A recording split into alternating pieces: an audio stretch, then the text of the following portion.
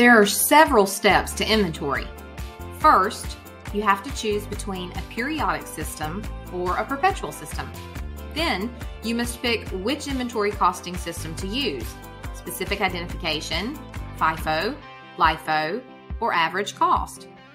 Once you've determined your inventory cost using your chosen method, there is still one more step to do. You want to check and see if that cost is higher or lower than the net realizable value.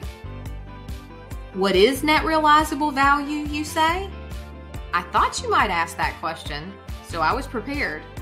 Net realizable value is the estimated selling price of the inventory, less any costs of completion, selling, disposal, and freight or transportation. Why would a company need to check for this? Ever see an end-of-season sale or an overstock sale advertised? Is the company selling this inventory at the same price as they normally sell the inventory? Probably not. And if not, should the company report that inventory at its original cost or at a reduced price? Especially if the reduced selling price is less than the original inventory cost. Assume you originally purchased inventory for $230 each. You sell the inventory for $380 each. Cost to sell, dispose of, and/or transport the inventory equals $60. The net realizable value is $320. Which is lower, cost or net realizable value? Cost is lower at $230. This is the amount we currently have our inventory recorded for and the amount we would report. However, the inventory is now out of season and we have marked it down to $280 each. Net realizable value is now $220. We again want to compare cost and net realizable value. Which is lower? This time, net realizable value is lower. We will need to write down our inventory to this lower amount. To do that, we will make an entry to debit cost of goods sold for $10 and credit inventory for $10. Now, our inventory equals $220.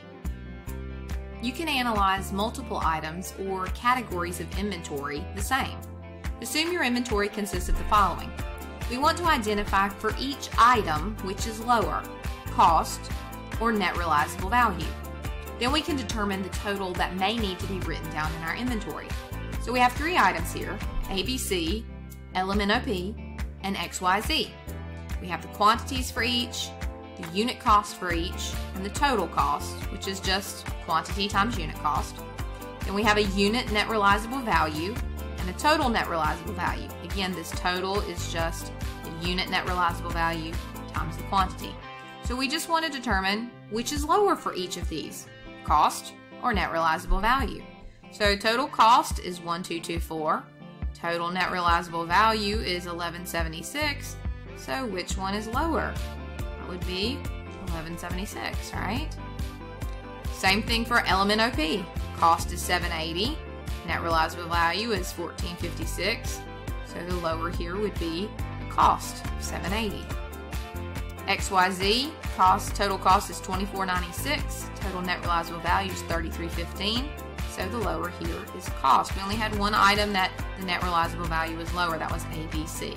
So we're just going to total up this column. So my cost right now is a total of $4,500, but my lower of cost or net realizable value total is $44.52. So that is lower than what I currently have my inventory recorded at cost. So I need to write this down. So let's see what the difference is here. We have $4,500 currently recorded for inventory, but my inventory needs to be $44.52. So I need to write down $48. So my inventory write down would be $48. To write that down, we're going to, again, debit cost of goods sold for $48 and credit inventory for $48. Now inventory will really be recorded and reported at $44.52. Now you've completed all the steps of inventory costing and valuation. Great job!